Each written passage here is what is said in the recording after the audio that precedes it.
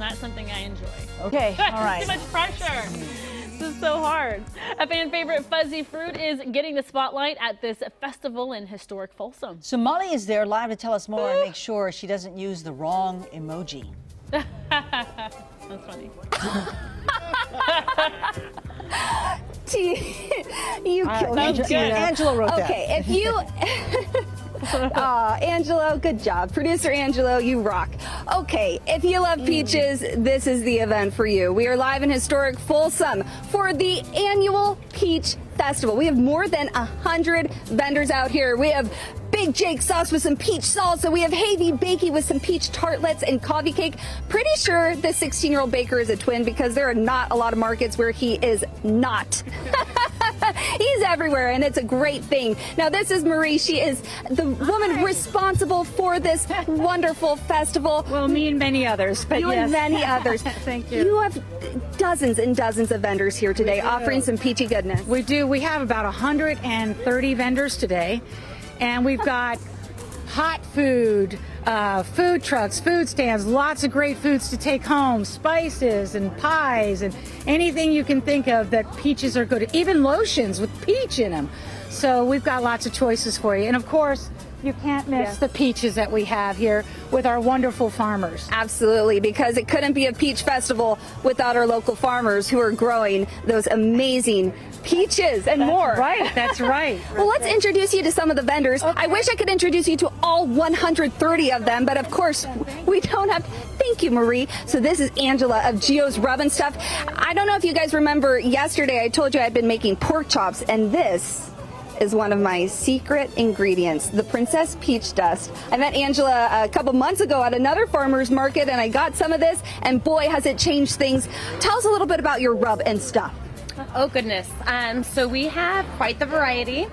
We started with the sweet pea. It was our only blend, and we definitely have branched out from there. We've been doing farmers markets for almost 6 years now, and yeah, just a small family-owned business. Yeah, just doing our thing. Yeah, if you've ever, struggled to season anything, really, this is the secret stuff right here. So come say hello. And then over here we have Paul.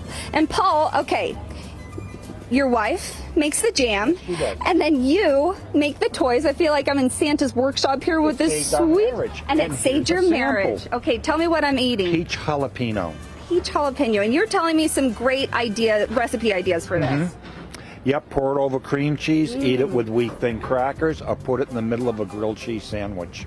That would be so good on a grilled cheese sandwich. I love that. So your wife makes this. You hand make these toys? Uh-huh. I'm a retired cabinet maker, so it got me out of her hair. Well, and that's what's important, isn't it? Yes. Okay, so of course, you've got a lot of peach offerings throughout the market here, but there's also so many other things as well. And I heard from Angela over there, she said, you have to go across here.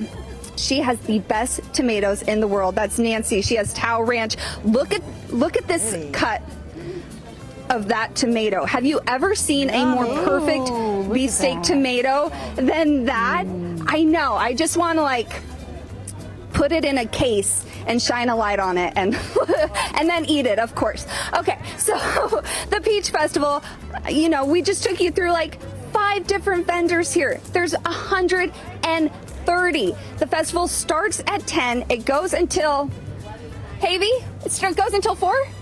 It goes until 4. He's been my point person this morning with all the facts. Come on out, support. I mean, moral of the story, right, you guys? There's 130 local vendors to come out and support. It is a beautiful, beautiful day. Make sure to say hello to all of our farmers who make this happen with all the peachy goodness, right? We couldn't do it without our farmers. So come out, support local. What? We decided we're going to have a cook-off. Who makes the best pork chops? Okay. Okay, go ahead. No, so it'll be you, me, Ashley. Darla, you in? Yeah, I'm a cheat though. I'm actually just gonna pull myself out of the competition. Oh yeah, you don't cook. No, I do. I can make it. Darla, don't give it. Okay, bye, Molly. We'll talk about it later. All right. Did you just see the look Darla gave me?